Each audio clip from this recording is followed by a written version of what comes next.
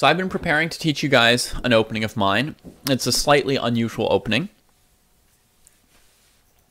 And the next step in learning that opening is to understand a little bit more the differences between one d4 and one e4. And so we want to think logically about the very starting position of chess.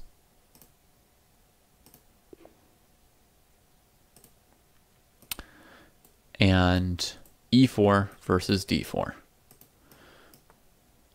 And compare them logically, like what we did when we talked about b3 or when we talked about the French in the how to learn an opening segment. So what are the differences between e4 and d4? What's fundamentally different about this? If not for the king and queen, e4 and d4 would be like symmetrical moves. They'd be exactly the same, right? And each of the moves fulfill some of the same purposes, but there are some crucial differences between the two moves. Let's start off with something which may be painfully beneath some of you because you're already so good, but it can be very useful to make sure you've got the fundamentals down. Let's start off by just trying to list what e4 does for you, or what d4 does for you.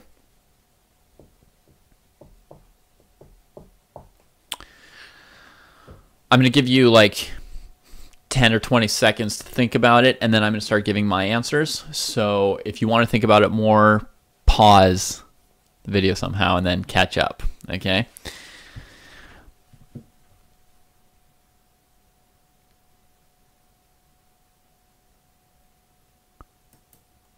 All right, so we've got a cool suggestion that e4 is bringing white a step closer to castling, because this bishop needs to move in order to castle. I'm going to fill in some gaps for what this player is assuming, right? This bishop needs to move for castling. So if you want to castle the fastest possible in this game, you need to move either your e pawn or g pawn. So e4 prepares for quick castling, and the move d4, on the other hand, allows the c4 break as well for more play with your queen.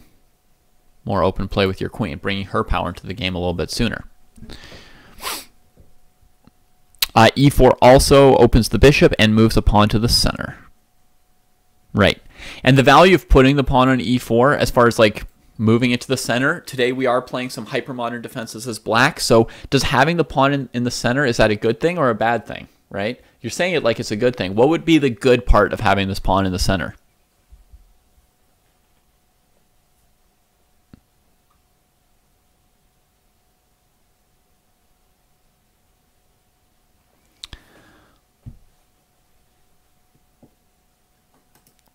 The good thing in this case would be controlling the square d5. That's the advantage of it. More than like having a pawn on e4, it's like that your pawn on e4 is helping you control the square d5. Okay. Someone's also saying already that one of the big differences between e4 and d4 is that generally you may have to protect the e4 pawn, which is undefended, and when you play d4, your pawn is already defended. So in d4 openings, the pawn that you've placed in the center to stake out control over a square in the center, as well as to allow the development of your pieces, this pawn is not vulnerable in d4 as much as it is in e4, where it's undefended. And that is definitely one of the things I was going for. So that's definitely one of the differences between e4 and d4, which we'll talk about more.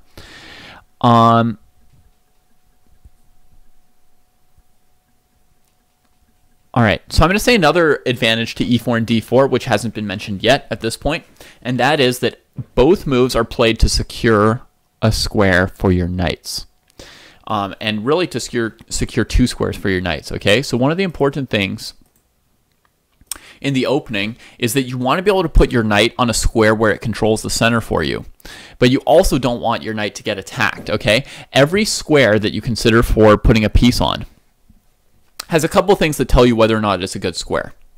Okay? One is, how much does your piece do on that square? The second is, how secure is your piece on that square? In other words, can your opponent chase your piece off of the square that you think is so good?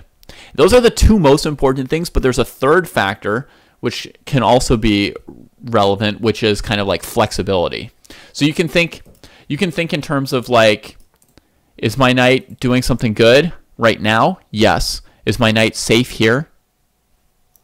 Maybe. We'll get to that in a second. And then does my knight have flexibility? So not only am I controlling these two squares now, but do I have the option to change what my knight's doing if something else comes up? That's how you evaluate the square a piece is on. Now today, we were playing an opening called the Alyekhin's Defense. Let's evaluate the knight on f6. Is it doing something important? Yes. Is it secure on f6? No. Someone's already mentioned that the e4 pawn is undefended, which is an important aspect of e4 openings. We talked about it the other day, saying that against e4, two of the best defenses for black are both based on playing e6 or c6 and then d5 to attack the pawn that's undefended and challenge it. Whereas against d4, you do not see d6 or f6 played in order to just challenge the pawn right away with e5. It's not going to apply the same pressure to your d4 pawn because your d4 pawn is defended. Okay, so knight f6, in theory, a very useful square, attacking e4, controlling d5, which white's move e4 was played to control d5, and attacking this weak pawn on e4. So the knight is very useful here.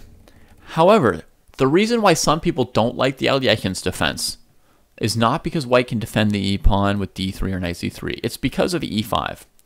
And the thing that you realize quickly here is that the knight on f6 is an example of a piece that's not on a secure square. In other words, it can be chased away at any point. If you compare this, there's another hypermodern opening which starts with d6 instead of knight f6, the Peert's defense. The whole idea of d6 is to secure the f square for the knight. Does that make sense? So it's saying like knight f6 is a useful square, like we see in the Alyekhin's, but I want to secure f6 before I put the knight here.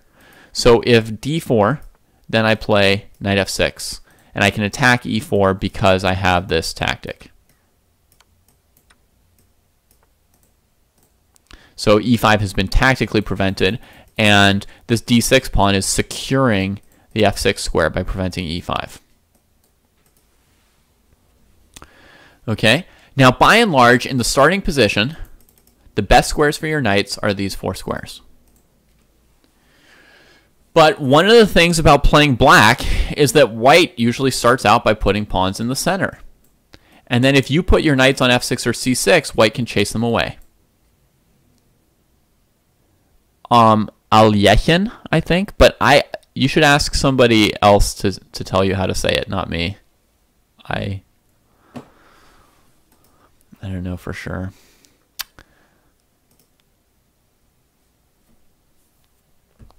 Okay, so a big part of the early game is the question of whether or not these knights are secure. They can get attacked by pawns coming straight up the board.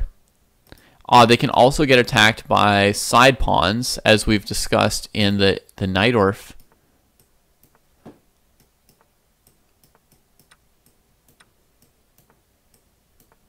So in the Najdorf, you've got these two knights, which are on really good squares, and they're fighting over this pair of squares, e4 and d5, the key squares. Black would love to free their game by playing d5 or by taking the pawn on e4, and white's trying to control those two squares to keep their space advantage in the center. These two knights are doing something very, very important. So the two players will often go to great lengths to stop them. Okay?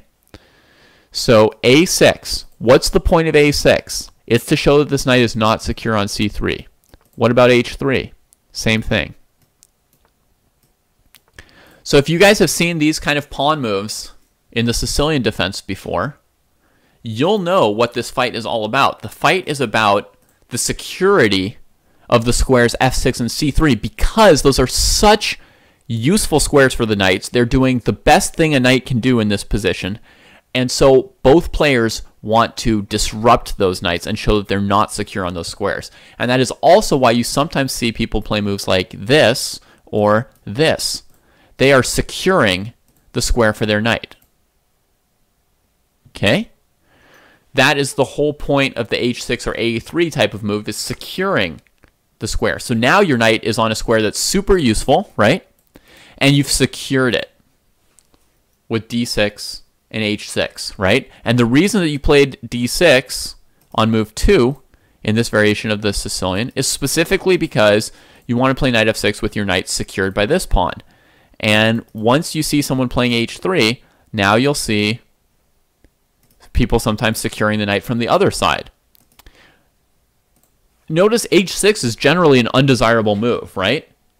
Like, it's not improving black's position at all. It's making a pawn move on the side of the board where black tends to be a little bit weaker, and it doesn't help develop his pieces at all. And in combination with the pawn on d6, you can quickly find yourself with weak light squares if you do this. So you're really depending on this one knight that you've secured on a dark square to control all these light squares that white could approach through. So really emphasizing securing and maintaining the knight on that square. So if you look at the starting position, you could say that one of the points of playing e4 is so that when I play knight f3, my knight is on a both useful and secured square because black can't play e4. The whole concept behind the Ruy Lopez where white fights over these two squares is based on his knight being on a secure square. Right? So that can be seen as one of the points of e4. You can also see e4 as securing c3 for this knight by preventing the d5 advance from black. Right? That's another way you could see that. So being able to play knight c3, and it's hard for your opponent to play d5, d4 because you're trying to stop them already at the d5 square.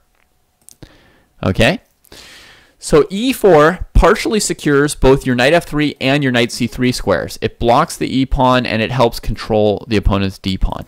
It doesn't stop someone from attacking your knight with their g pawns or their b pawns, but generally it's less desirable in the opening to fling your knight pawns forward because it leaves big weaknesses behind. That said, e4 and d4 both have this in common. d4 also secures knight c3 by blocking this d pawn, and secures knight f3 partly by controlling your opponent's attempts to play e5. So, quick detour, what about the moves c4 and f4? Well, very quickly, we can say that the move f4 is really emphasizing securing the knight on f3. It's preventing both e5 and g5, and it's helping fight for e5 along with your knight on f3.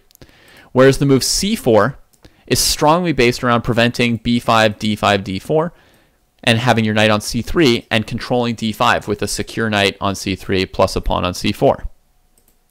Okay, so those moves each have that element of really securing one of your knights very, very well, but they're not affecting the other knight.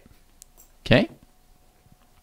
E4 and d4, on the other hand, each secure both knights a little bit, these two squares. All right, so that's what e4 does, that's what d4 does. Now, what's the difference between e4 and d4? The difference is simply how they relate to the positions of the king and the queen. Okay, the first difference is that e4 is undefended and d4 is defended. Right? But the second difference has to do with potential follow-ups. If d4 is defended, sorry, it is harder to follow up with e4 because e4 is actually undefended.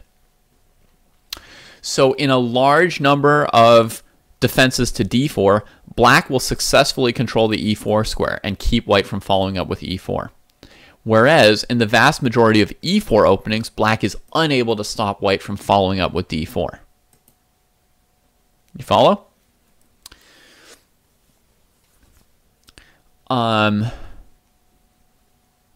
Now, let's see some examples of how the undefended e-pawn versus the defended d-pawn affect certain kinds of openings if you just flip the board. Okay? So, here's the Italian game.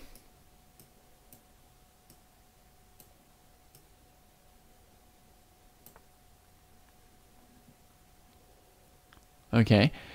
The Italian game allows you to bring your bishop out here and then play d3, c3, and maybe d4 at some point.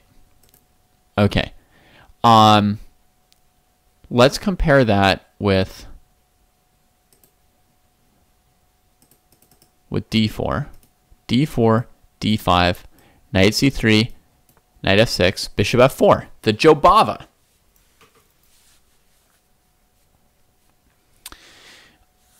In the Jobava, people criticize this opening because of the position of the knight on c3. Right? This opening was pretty much not played until 1 or 2 years ago. 2 years ago, pretty much. Was not played by many players at all. And the Georgian Grandmaster Bahadur Jobava, who I'm calling this opening after, he plays this with the knight on c3. Now, why was this opening ignored for so long? Essentially because this knight seems to fight for this pair of squares. Right? But most people think that white doesn't have very strong prospects of winning control over these two squares here with the knight on c3. Why does white have trouble winning control over these two squares? Well, the c pawn is blocked by the knight, so we don't have c4 to win control over d5. d5 is also naturally defended by the queen, so there's really minimal pressure against d5. If you think of the Italian game for a moment, if we just flip back again, in the Italian game, even though white doesn't put tremendous pressure on e5, they do put some pressure on e5, right? It's not defended in advance by the queen, and black will seldom play f6. So there's often some pressure on e5 in the Italian game.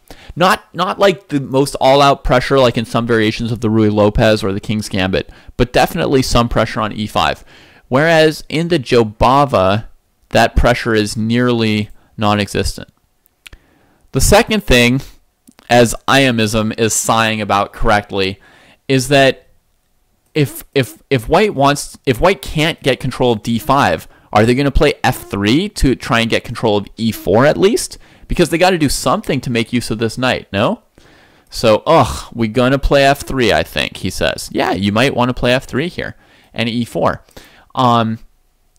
Now, even if you play f3, that might not give you enough control of e4 to play e4. So, for example, bishop f5, f3, e6. Can white play e4 here? Not without losing a pawn, right? On the other hand, if you flip over back and forth to the Italian, you can see right away in the Italian that after whatever, sorry, I'll play bishop c5 maybe. The same move, right? Trying to control d4. White can play c3 and black can't prevent them from following up with d4. Right? And you can just calculate, just the presence of the queen completely flips this. It's only move 4 of the opening, but in one you can force through e4 and in the other you can't. Okay? Now, Jobava started playing his opening partly because he found some ways to kind of like flip things on their heads. Like, for example, he found that there were some positions where he could profitably suddenly play knight b5, knight a6, c4, and then just drop his knight back to c3 at some point when black plays c6, otherwise leave it on b5 pressuring c7. That's one example of something that he figured out that kind of changes things around. You know, and if your opponent spends time on moves like a6, then you might have a chance to do something else because they've wasted a tempo on a bad move. But we're not going to get too far into the Jobava today, just showing you that versus the Italian. And you can see that the Italian is one of the most popular openings in chess throughout history, played by lots of people. And the Jobava has been played by a very original or eccentric grandmaster only in the 2000 teens, after 130 years of or maybe 140 years of serious chess development. So also this move f3 to try and control e4 has some serious downsides to your king position. Whereas if you compare that back over here, the move c3 doesn't hurt white's king position at all, since white will always have a secure king, easily castling kingside in this opening, right?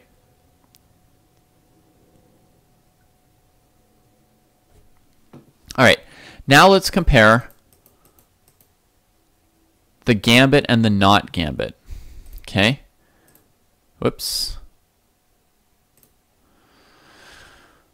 We're going to get lost in this maze of variations in a second. King's Gambit versus Queen's Gambit. One of these has a tremendous reputation, the other doesn't. Okay. What are the differences between the King's Gambit and the Queen's Gambit? Why should one be the most, the most played opening in the entire history of chess, and the other have a massive cloud over it and frequent articles written about refutations of it?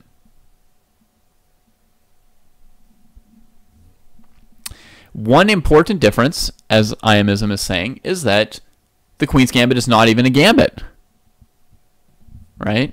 That's a major difference between the two openings. The Queen's Gambit's not even a gambit, and there's a surprising reason that the Queen's Gambit is not a gambit compared to the King's Gambit is a gambit.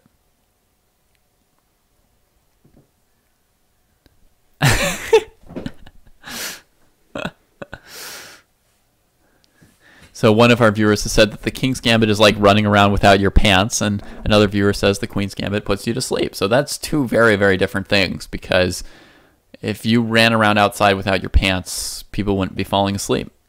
Not at all. All right, so there's two major differences.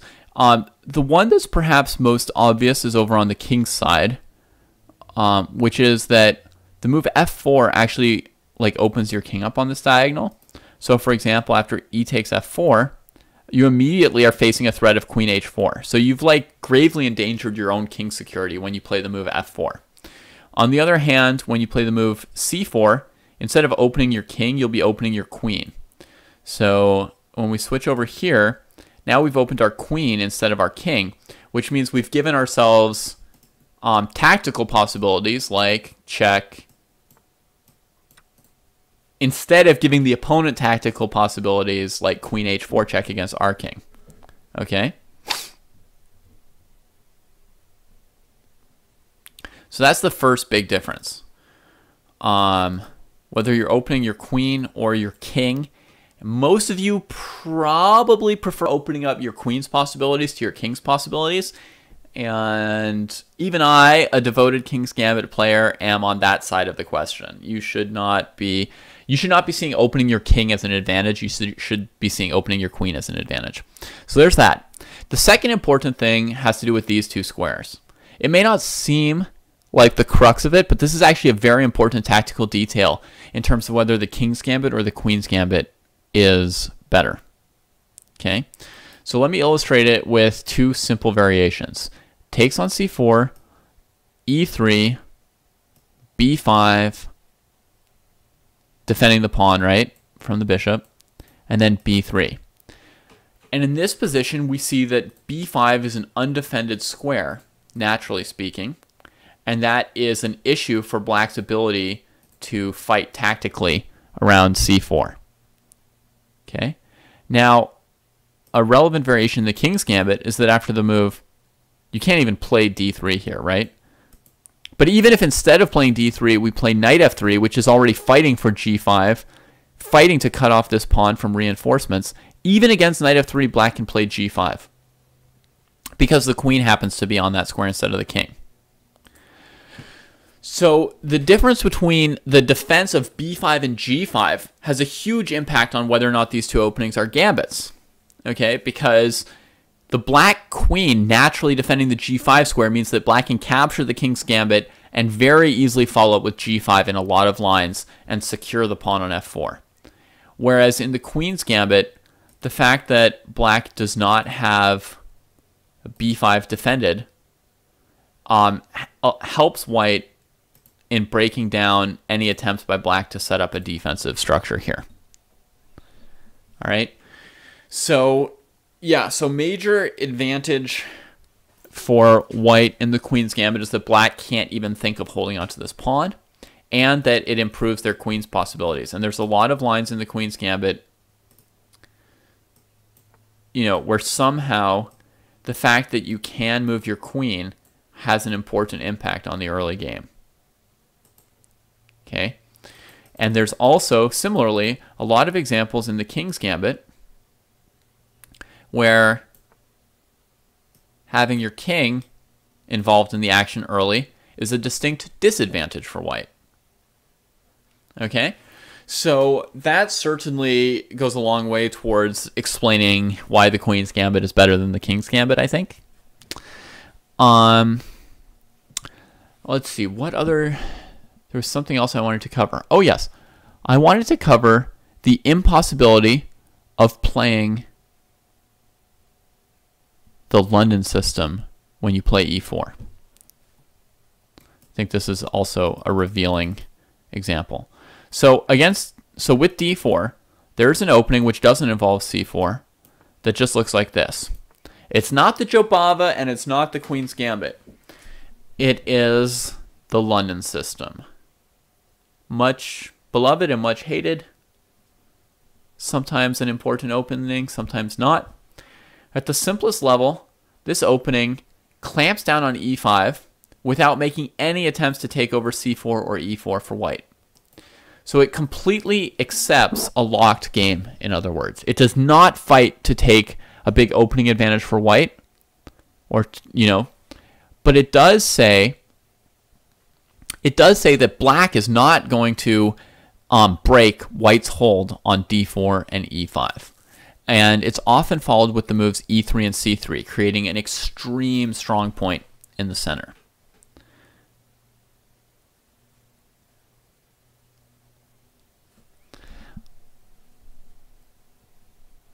All right. So this allows us to really emphasize this and lets black really emphasize this and that. Remember how I said in some openings, in a lot of openings, there's a very crucial fight over one pair of central squares? In the London system, there is not. Instead, in the London system, white has dominion over these two squares and black has dominion over these two squares, and they each accept that. White certainly more than black, since that's the scenario they want. Black players will sometimes go crazy against London and try and fight what white is enforcing on them. But in theory, white's picked a pair of squares to dominate and given black a pair of squares to dominate. And white's able to do this because, naturally speaking, this is white's stronger square with the queen here, and this is white's weaker square. So white's completely abandoned e4 and completely strengthened d4 and e5. And by doing that, they basically ensure a maneuvering game and a pretty equal position out of the opening. Okay, now why can't you play this opening as white with e4? The reason is the point of that opening would be to completely dominate e4 and d4 and not fight for e5 and d4. Okay, but white is naturally strong on d4 and naturally weak on e4. So it's very hard for white to affect this. So black plays e5, and you can see white could already play d4 if they wanted to, but no, they play knight c3, trying to play the London system, right? And now, black could play knight c6, and they could switch it up like this, and this, and this, and you could basically get a London system. And neither player is using their queen to try and get control of d4 or d5 quickly, and they just say, like, yeah, let's try and play like a London system on the other side of the board. I think it would be fun. So it can be done if both players are colluding to create this. Okay? But the thing is, black can also prevent it. On this move, black can play knight f6, fighting for control of d5. Since they naturally have the queen there, it turns out that white can't actually get control over e4 and d5 fast enough to guarantee a London system. The key variation is that on bishop c4, trying to control d5, black has the move knight takes e4. And this tactic obviously, hanging a piece, this tactic obviously leans very, very, very heavily on the queen's natural protection of the d5 square. Right? The tactic is only possible because of this quick d5 from black, regaining their piece and getting a fine game. And preventing white from locking down e4 and d5 and getting a London system for sure, right? So, instead you could play a move like f3, securing e4. This would be like c3 in the London system, preparing bishop c4 and then d3. But the problem is, already this has given black enough time to play d5. Right? And you're never going to lock down d5 if they've already played it.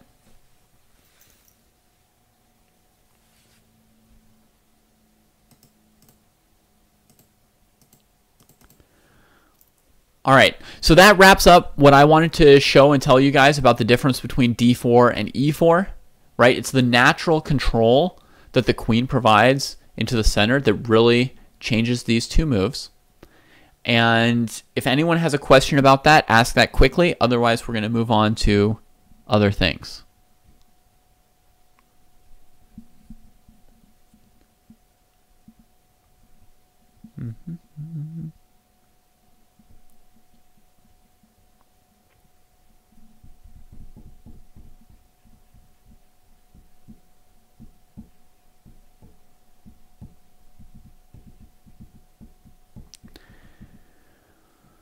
All right, we shall move on. There's a question from someone saying that they play black against, that they play the French as black and they love it, and then when they're white, they don't know how to get a position as fun as the French. A very good response here is that you can just play a3 and then play black, try and play the French. Another answer is you can play either e3 or b3 on move 1, and those moves can both tend towards French type positions. So that is totally fine way to get there. Oh, you want to see what's the difference between like the Sicilian or the Dutch between e4 and d4? Yeah. So so a major difference is that e4, c5, with the Sicilian, black is trying to restrain d4, but actually they can't restrain d4. White is always able to play an open Sicilian if they want to by simply playing knight f3 here. That's the really big difference.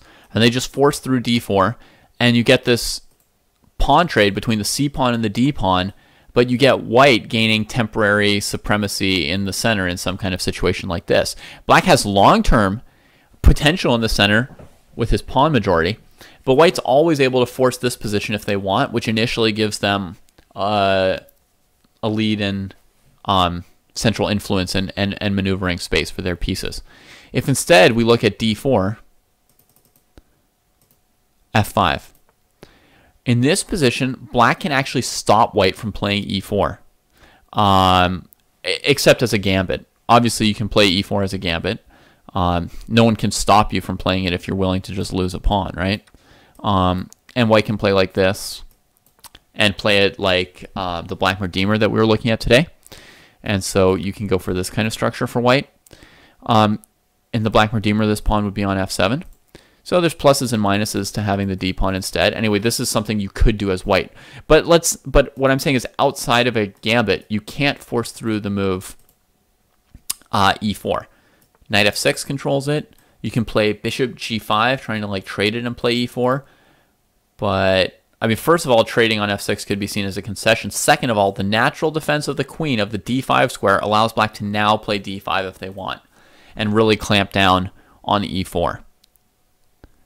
So basically, f5 does kind of stop e4, whereas c5 doesn't really stop d4, right? And again, it's this difference between, with the queen here, you're not as well poised to play e4. So you've probably almost never seen people play like an open Sicilian on the wrong side of the board out of a Dutch, right? This just doesn't really happen because black just puts a knight on f6, and you don't see white achieving e4 other than in some gambit lines. Okay, so from that perspective, at first it sounds like the Dutch should be better than the Sicilian, right? Like it actually stops the move your opponent wants to make. But the Sicilian seems to have a better reputation than the Dutch. And that's a little bit of a mind bender or puzzle, huh?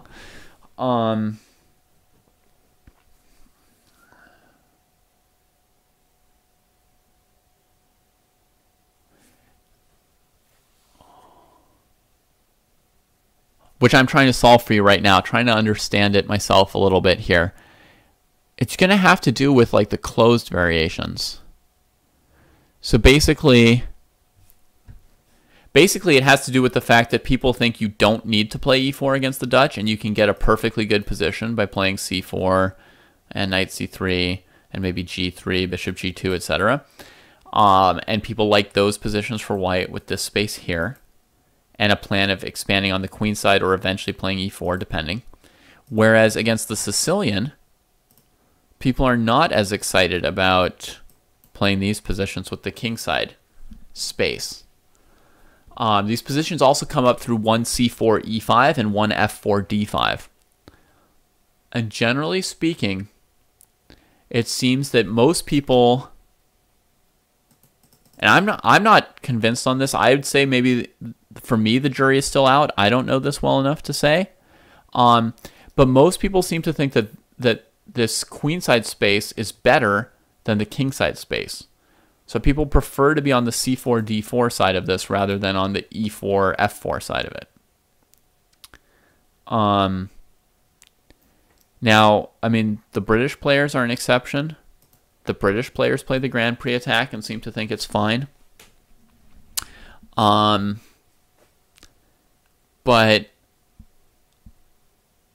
in top-level chess, most chess players seem to like playing d4 and c4 against the Dutch and seem to think that this space on the king side is not as good.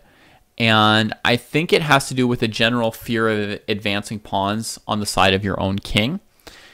And that it's both giving you strength in that area, but also weakening your king. So it's like double-edged and tricky. Whereas when you've got space on the queen side, I think people feel very free to play on the queen side and make like a pawn storm and advance and gain more and more positional advantages on that side of the board because they're not risking or committing their king. And you can think of that in terms of the King's Indian defense, which is a famous example of a game of an opening where you pawn storm on the side of the board where your king isn't. And most people prefer playing the white side of the classical King's Indian variations nowadays. That's all I can tell you on that at the moment. Basically, is like I think there's a large number of people who feel more comfortable pursuing a positional advantage on the side of the board where their king isn't, because it's kind of like risk-free to advance and push and trade and open things up there. Whereas if you try and do the same thing on the side of the board where your king is, there's a kind of like double-edgedness to it, a counterplay against your own king as the position opens up that a lot of players just don't feel is as good. And me personally, I don't understand chess well enough to tell you what's right or wrong on that one.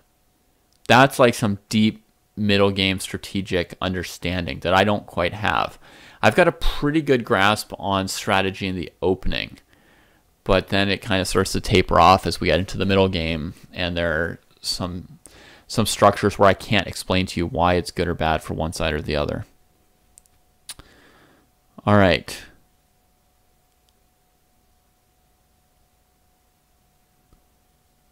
Let's see if I missed any important questions in the last second as I was thinking there.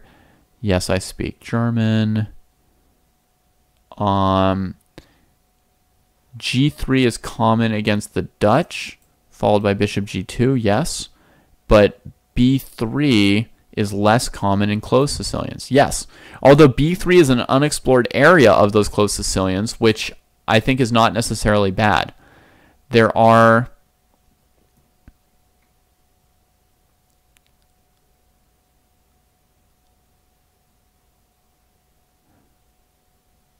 there are variations of the closed Sicilian or Grand Prix type attack Sicilian positions where I think you can play B3 and bishop B2 actually, even though it's not really done. I think this could be playable, doing this kind of thing.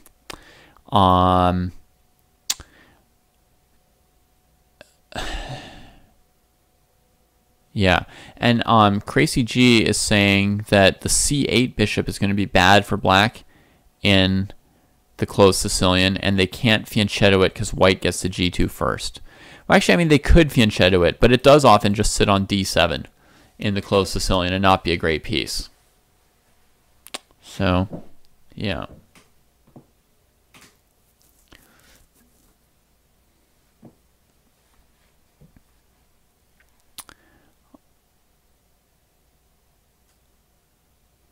Yeah. All right.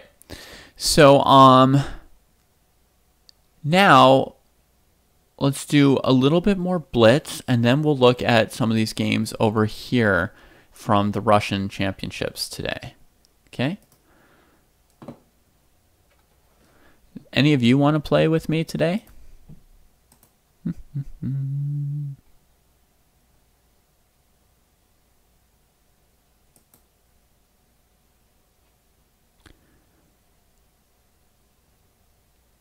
Oh, okay. Crazy G corrects me. What he was actually referring to is in the Dutch. That he finds that in the Dutch, this bishop is often bad. On this diagonal, it's blocked by these pawns, and if white plays g3 first, before black plays b6, then you're not able to get it to b7. So this might be one of the reasons people don't like this opening as much, is that they have trouble getting this bishop here. Whereas in the Sicilian variation, nope, that's not the Sicilian variation. In the Sicilian variation, black can very quickly play g6, bishop g7, and this bishop's okay and works well with the pawn on c5.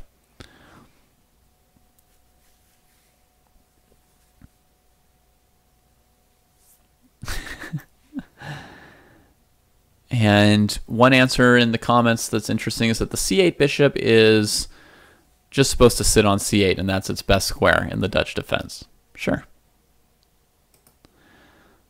All right.